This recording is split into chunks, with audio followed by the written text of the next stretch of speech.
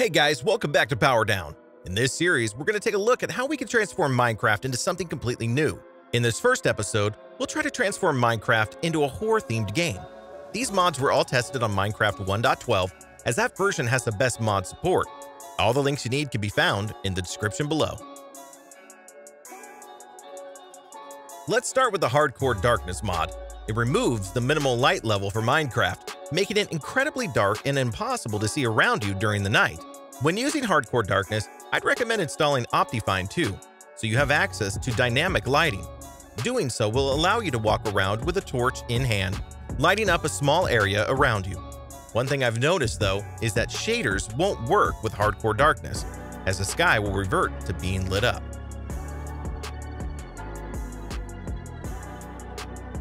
With Recurrent Complex, you'll come across all sorts of new locations in your Minecraft world.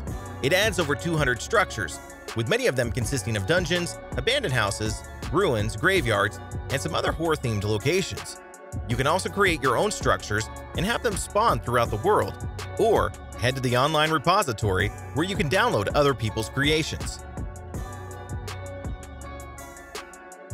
To add more of a challenge during the night, add the Blood Moons mod to Minecraft. These are rare events, which have around a 5% chance of spawning by default, and will make the moon red for one night. When that happens, larger amounts of mobs will spawn, and they'll be much closer to the player. You can change the chance for a blood moon to spawn by editing the configuration files.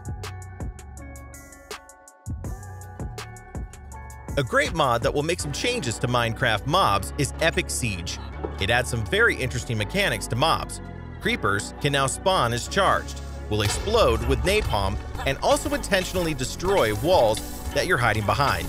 Zombies can infect the player, causing another zombie to rise from a grave. They can also dig through blocks and pillar up towards you. Other changes include spiders being able to web you to the ground and endermen being able to teleport you.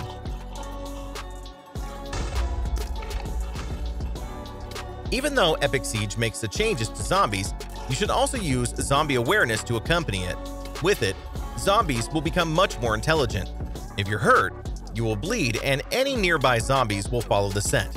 Likewise, if they hear you breaking blocks, or if they spot light sources from far distances, they'll come to investigate.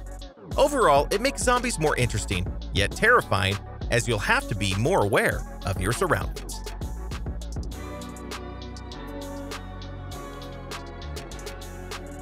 Using the mob amputation mod, you can take limbs and heads off of zombies, skeletons, and zombie pigmen. It's more for visuals, but you can make your Minecraft world feel a little more gritty, dark, and realistic. Headless mobs will die after a few seconds, and different tools will have different chances of causing mob amputations. Horror movie monsters add some very famous villains from movies you might have seen.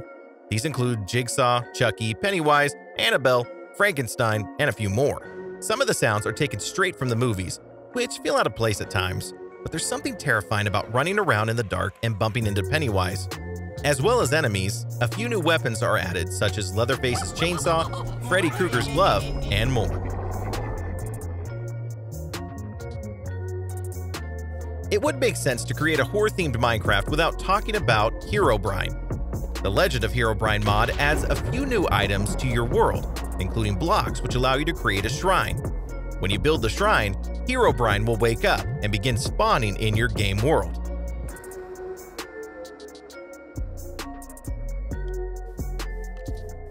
Eyes in the Darkness will add some blinking eyes into your Minecraft world.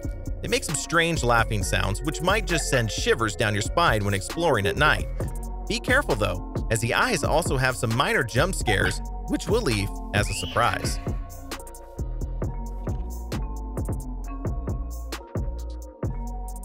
You might know Weeping Angels from Doctor Who.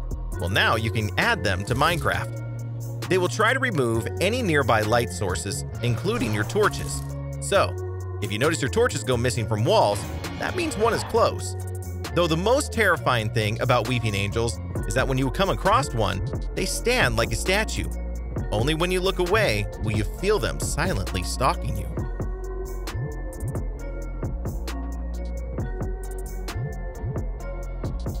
If you're a bit of an arachnophobe, then adding moblins will add more of a fear factor to Minecraft.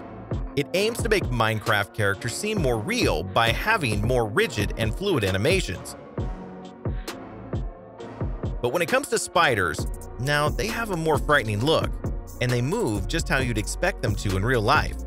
The mod also makes some changes to zombie and skeleton animations.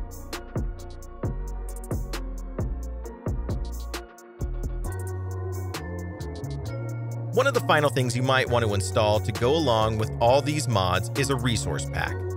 We took a look at lots of realistic and horror-themed packs, but none really felt as good as vanilla Minecraft. Though if you want one, try searching for one that has a gothic, realistic, or post-apocalyptic theme for the best effect.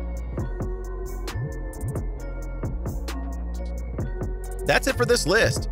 Now your Minecraft should feel truly horrifying and scary to play. Obviously, you might not want to install every mod on this list, as your world might feel cramped with lots of new mobs. If you enjoyed this video, make sure you leave a like and subscribe for more.